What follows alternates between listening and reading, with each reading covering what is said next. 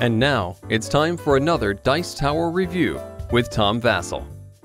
Alright folks, I thought I would take a break from reviewing new games all the time, and I get a lot of requests to take a look at older games, and I don't have the time to do that as much as I'd like to, but today I want to take a look at Twilight Imperium. One of the hottest games of 2011 is Eclipse, which is kind of a Euro game type style of Twilight Imperium, and so after we played it, it's a great game.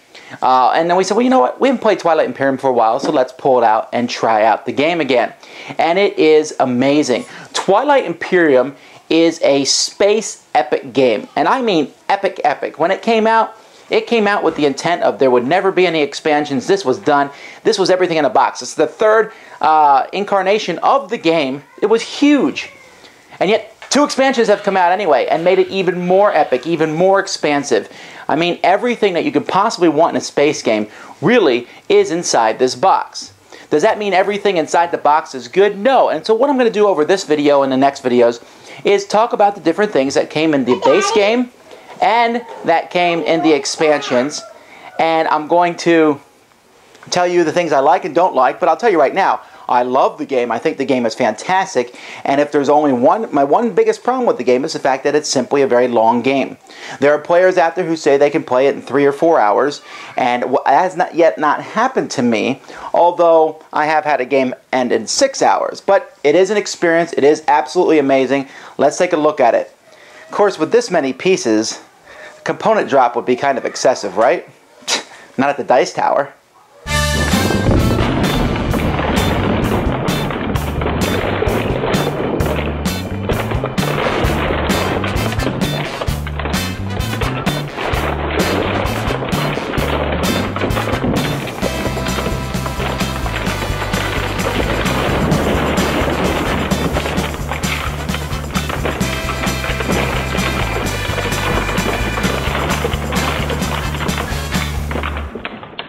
As you can see by this point, there is a ton of stuff that comes in this game, and I'm not going to separate it all out completely.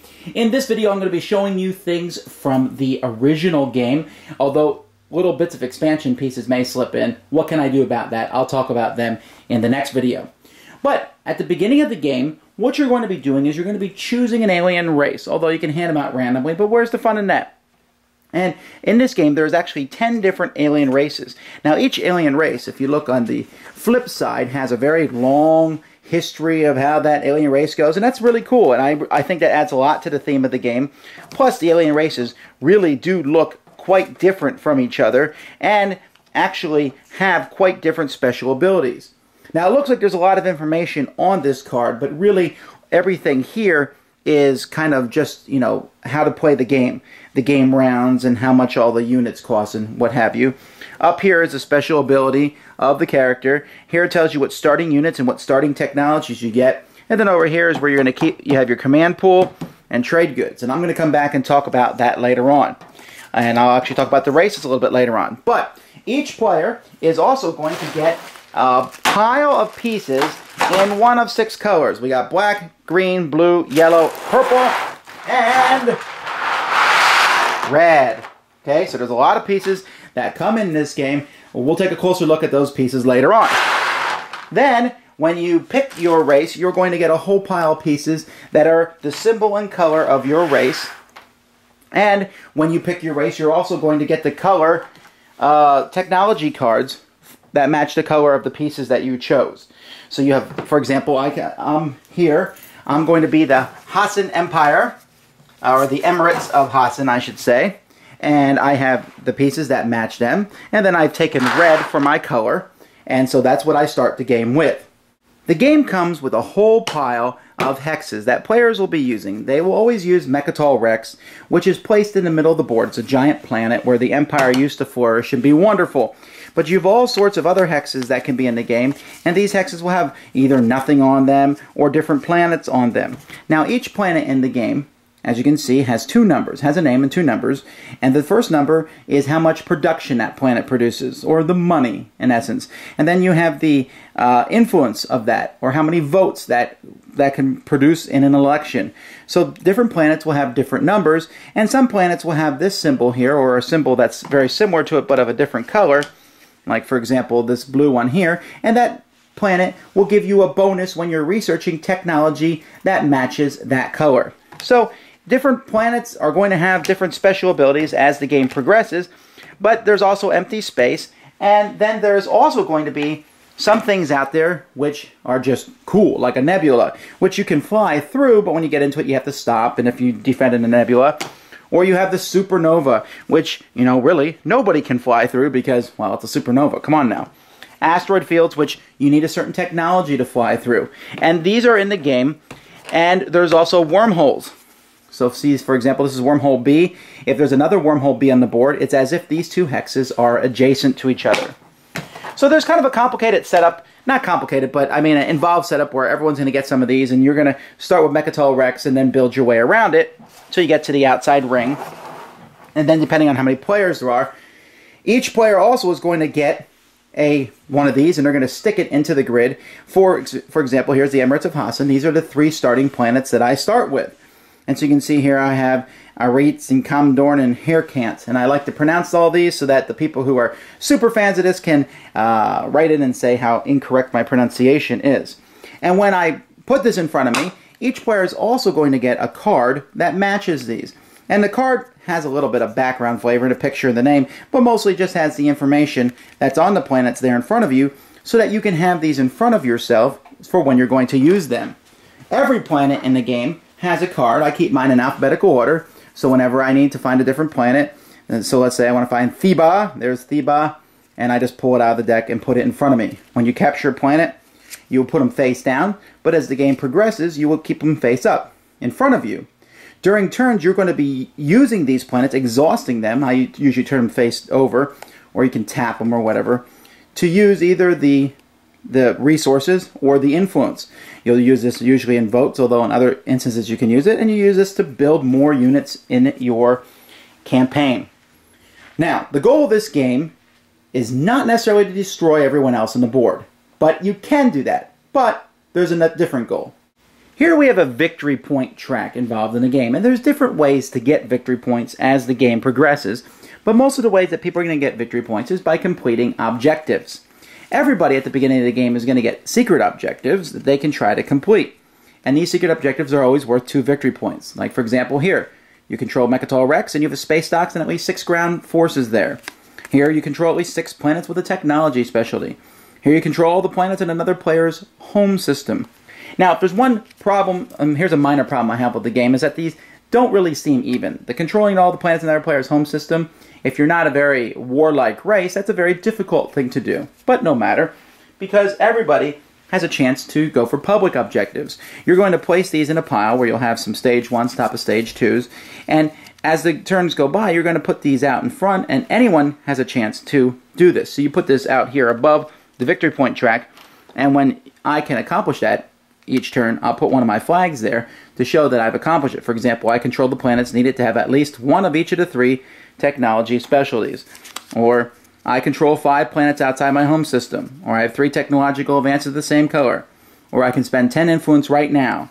Or all 3 of my space docks are on a board. Or I have 5 technological advances. The phase 2 ones are usually 2. These are usually 1 victory points. Then you get to 2 victory points. I control 10 planets outside my home system. Some will even win you the game. I control all the planets in the home systems of 2 other players. But eventually, Imperium Rex is going to show up, and when this card shows up, as soon as it shows up, the game's over, and whoever has the most points is the winner. Other than that, the first person to 10 points wins. Or if you're feeling kind of brutal, you can go all the way up to 12 or even 14 points for a longer game. Here we have where the game really shines. Here's one of the cool aspects of this game. Christian Petersen, the designer, showed how he got this progression from Euro games, but this came into Twilight Imperium, and at the beginning of the game, someone's going to have this speaker token, and this token's going to change as the game progresses. But at the beginning of each round of the game, each player involved is going to choose one of these. Well, 2 of them if you're in a 3 to 4 player game. And you will take that and place it in front of you. It's going to give you a special ability as the round progresses. Any one of these that's not chosen is going to have a bonus token put on it, so that in future rounds it will be more tempting to choose. Now, each of these has something special. We're going to come back and talk about them later on, but it is a really cool feature of the game. Hang on. Now let's talk about one of the single most innovative, cool features of Twilight Imperium 3. And that is down here in the command pool, or the strategy allocation section. You have these command tokens, and each turn you're going to get 2 more of these tokens. But this is what you start the game with, and you can put these tokens in any of these 3 different locations. The tokens have 2 sides. You flip them to this side so that you don't get them mixed up. The one in the middle is the easiest. It's the fleet supply. Basically, when you have your large ships, your cruisers, your dreadnoughts, and so on, this is the biggest amount you can have in any region on the board. So you start with 3. The biggest your fleet can be is 3. You can put more there to increase it, but you might be losing some of these tokens from other spots. Like I said, you'll get more tokens, but you're also spending tokens. The tokens down here in your command pool, these are tokens that you will use to build more units and to move units on the board. So the more tokens you have over here, the more tactical moves you have on the board. And then the strategy allocation, that comes back to these over here, and we'll talk about these in just a second, but you'll need to use these for special abilities. Now, once everyone has done picking their things, a turn starts, starting with the player who picked number 1, and then going to the player who picked number 2, and so on and so forth. So, again, picking these also determines your order in how the game progresses. When you pick these, usually, not with number 1, but usually, the person who puts it down will get to do whatever the top says. Everybody else can do the bottom, but they have to pay one of their strategy allocation tokens to do so. And you see you only start with 2. So you have to determine which of these secondary abilities are best for you. So let's go over these real quick, what they do. Initiative. Whoever takes this one gets the speaker token. Okay, and the speaker token means you get to pick first next time. So that's a big deal. And you're not allowed to pick this one twice in a row. And during the action phase, you don't have to pay these strategy allocations to take the secondary abilities of everyone else's. Well, that's a really big deal. Okay? Now, number 2, diplomacy. If you take this, the person who takes it can pick another opponent, and that opponent basically can't attack you at all this turn. Everybody else can refresh 2 of their exhausted cards, so you can turn them back over so that you can use them again over the course of the game. This is really good when you have a very warlike neighbor. Political. Oh, we're going to come back to political. Logistics. Here you get 4 command counters, and you can add them to your area anywhere you want. And everybody else with the secondary ability can spend influence to get more command counters. In the trade, everybody gets 3 trade goods. Or you get 3 trade goods, I'm sorry. And you put them here. Now, trade goods can be turned in any time for influence or resources. So that's very useful, and you can save them from turn to turn. And they have other uses as the game progresses. And then you will be able to get trade goods from any active trade agreement that you might have. Everybody starts with different trade agreements. So for example here, I have 2 trade agreements that are worth 3 trade goods. And the reason I have that is because this race here is the trading race. And I can give this card to somebody else if they give me one of their cards. And every time someone plays this trade token, we're going to both get that many resources of the trade. Unfortunately, the person who put down this card, who played this card, they have to approve. So you have to talk them into it or pay them into it somehow. A lot of fun, and this is where a lot of negotiation comes in. The person who takes this can also cancel everybody's trade agreements if they don't like what's going on. The secondary ability is you can receive trade goods for your agreements, but you got to pay for it. So not everyone's going to get them. The guy who gets the card gets them from his trade. Everybody else has to pay one of these to get their trade goods. Warfare. If you want to fight, basically this lets you move twice on the board.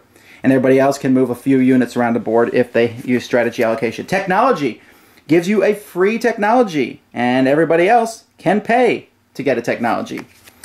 Imperial lets you draw the next card from the objective deck. Remember we talked about the objective decks? This is how the new cards will come out when this card is played.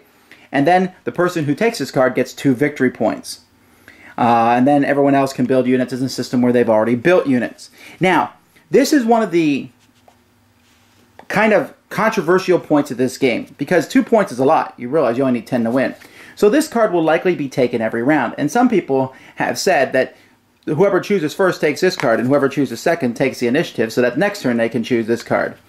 And I can see that. It's never actually happened in any of my game groups, because I have bloodthirsty game groups, and they don't care so much about these. They actually want to kill things. But I can see that being a problem. However, it was fixed, I guess would be the word for it, in an expansion. But that's how these work. And you'll take these. Now, when you're on the board, the way that command tokens work is, let's say you have some ships here in this location, and you want to move to this spot.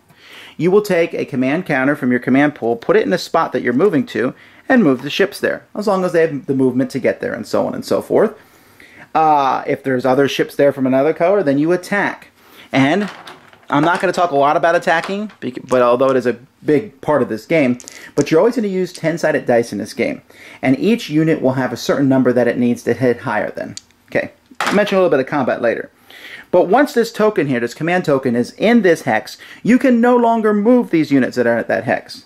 If you happen to have a space dock at your hex, and almost everybody will have a space dock at the beginning of the game on their starting planet, and you can build more of them, then you can produce resources, or more units. There's some restrictions, so let's say I build a couple more units here, but again, because I put a command token there, I can't move these guys again this round. At the end of the round, during the status phase, these tokens will come out, so I'll be able to use them again each turn. It's a very nice movement system, and it allows people to move all over the board at different times. You don't move all your pieces, you just move as many as you want to a specific hex each turn. And so that's what command tokens can be used for, basically to move ships to a spot, or to produce resources from one of these. Every player has these units that they can build as the game progresses. You have space docks, where you can build more space. You have infantry, which kind of a little dull there with the flag, but hey, they're infantry, and those are basically just used to conquer different planets. You have fighters, then you have PDS, planetary defense systems, which can shoot both at invading units when they're coming down to the planet and at ships as they go through. You have destroyers, which are excellent against fighters. You have cruisers, which are kind of your normal ship, but they can move pretty fast. You have your aircraft carriers, your carriers, but they can carry PDS, they can carry fighters, and they can carry infantry. Infantry and PDS, they just carry for transport, but fighters they carry, because fighters can't fly around by themselves. They need a carrier to move with them. Then you have the Dreadnought, the Beast, the Star Destroyer, if you will, just a very powerful unit, can also bombard planets. And then the War Sun, which is notable for two reasons. One, it is probably the worst gaming piece in the world to step on in your bare feet in the middle of the night. Secondly, it's basically the Death Star. It rolls 3 dice when it attacks. Now, you can look at this card here, and let's see if we can focus up on this. And this card shows each of these pieces, and that's 2 sides, and you can see the cost. For example, ground unit costs 1 for 2, and then it says Battle 8. That means in battle, you need to roll an 8 or higher to hit on a 10-sided die. While, for example, the War Sun, it rolls 3 dice, and it needs 3 or higher to hit. The Dreadnought costs 5, and it's 5 or higher to hit on those. So these are pretty powerful units, or different units are more powerful than others, but they also have a cost that you need to tap your cards or pay trade goods to buy. And you're limited to the number of pieces that you have in the game, except for infantry units and fighters, for which the game provides tokens, and you can have basically as many of them as you want. There's some other restrictions to building units, but you can play the game to find those out. One of the things I really like about the game is the technology. Each player has a whole pile of technological cards. Now, a few of these cards you will start the game with, depending on your race. But as the game progresses, you're going to want to build more of these technologies because, well, they give you advantages. Many of the technologies require and have different requirements that you need to play them. Now, that can be kind of confusing, but if you go on the internet, you can find some really nice tech trees that will show you exactly what's needed to build what. Very useful. Something I think the game should have had. There's one in the rule book, but it would have been nice to have them to pass around to different players. But these can do different things, like anti-mass deflectors, let you move through asteroid fields. The War Sun technology, you actually need this to build War Suns. You can't build War Suns until you have this technology. Micro-technology, when you get trade goods from your agreements, you get an extra trade good. Assault cannon. Your dreadnoughts can fire 1 shot before the battle begins. Well, now I'm showing you some of the technologies from the expansions. Here you can draw an extra action card. You say, wait a minute, extra action cards? Well, ladies and gentlemen, there is a huge deck of action cards that you will be drawing 1 from each turn, but you can get more of these action cards. And these action cards will let you do all sorts of things. You can play them different times. They'll give you advantages during battles. They can be played as an action on your turn. Here you can play if you have 2 trade agreements, refresh up to 2 of your exhausted planets. Play anytime. Here you can choose a system which you just activated, increase the movement of all ships there by 1. Here you can destroy a damaged dreadnought. What's that I'm talking about? Oh yeah, dreadnoughts and warsuns are cool because when they're hit in battle, you just turn them sideways, they take in 1 hit. It takes 2 hits to destroy them. Whew! You can see, ladies and gentlemen, that there's no way I'm going to be able to explain every possible feature of this game. It takes me about 30 minutes usually to explain it. I just want to go over some of the different parts of it to tell you how exciting it is and how the different things that are involved. But the techs are neat because they let you customize your race to what you want it to be. There is no possible way you will be able to build them all. In fact, you can't even build half of them. You're lucky to get 8 or 9 different technologies out there, so you have to sit there and decide which ones are most beneficial to you. I did not forget about the political card. We're back to it now. When the political card comes, the person who plays this card gets action cards. Yeah, there's another way to get action cards. But then what you're going to do is you're going to draw the top card of this political card deck. Now, the political card deck is made up of different laws, usually. And each law, for example, this law here says class struggle. Well, let's look at a different law here. Checks and balances. Here's a good law. When this law comes up, everyone is going to vote using as many planets as they want to for the influence, and the most votes will cause either the law to pass or against it. For example, here, when a player chooses a strategy card during the strategy phase, that's these, he must give the chosen card to another player rather than taking it himself. So if this law goes into pass, this comes into effect for the remainder of the game. These laws will change rules of the game. This is a big deal. So you say, well, I'm not going to vote for that law. Well, if you vote against it, each player must immediately pass his current strategy card to the player on his left. What? But mine gives me the free technology and I haven't even used it yet. Yeah, I know. So you need to think very carefully as to what you're going to do with these laws. And there's a lot of back and forth negotiation when this political thing comes into play. And players will do backstabbing and negotiation to get these laws into play. Sometimes it's not necessarily a law. Sometimes you pick a player, and that player gets either a special benefit or a negative, or sometimes you pick a planet and something happens on that planet. So there's lots of these political cards in the game. I mean, a ton of them. You won't see most of them during the game, but this is one of the cool things, the political phase. The game comes with several variants included with the game. One of these variants are leaders. So you can see here are the 3 Hassan leaders that are included with the game. And you can utilize these leaders. Each leader has a certain kind, like you have technology leaders and admirals and trading leaders, and there's different types of leaders, and they can be used in the game. They can fly in a ship, give it extra power. They can be stationed on the planet, and you have better technology from that planet. We use the leaders sometimes. Leaders can be captured, executed. You know, they add some cool aspects to the game, but you know, I don't know that they're necessarily absolutely needed. There's also other variants where you can fight each other. There's a really silly little variant that I love to play with, even though it almost never comes in handy, and that's if you're going up against a warsun, there's a chance you can send your fighters on a trench run. I'm not sure what movie that comes from. And they have like a 1 out of 50 chance of blowing it up. But still, hey, come on, that's still pretty cool. But the biggest and probably most controversial variant is the distant suns. And basically these are, at the beginning of the game, you put one of these on every planet. And when you discover that planet, you flip it over and something will happen. If it's green, yay, something good happened to you. If it's red, something bad has happened to you. And they can give you technologies. They can give you, it can be a wormhole that you didn't know about. It can be troops that will fight you. It can be a radiation planet that destroys you, all the troops that land on it. And I think that's a neat idea for exploration. The problem with these is that they frankly are really diverse, and if you have a bunch of good ones near you and a bunch of bad ones near someone else, you have such a huge leg up on them. Now you can look at them, you can scan to see what they are, but again, that will really slow you down. They just don't add a lot to the game for me, but some people really do like them, and if you want a sense of exploration, you can use this expansion. Finally, each of the races in this game have special abilities. Like for example, these guys can use the diplomacy all the time. They're kind of the turtles. I mean, they have a turtle-looking shell. They're the guys who are hunkered down in the defense. The Lysic, they are the people, their dreadnoughts are cheaper than everyone else and more powerful. So these guys live off their dreadnoughts. Very aggressive race. The Nalu Collective, they always get to go first, for example, and they can do some tactical retreating. Wimps.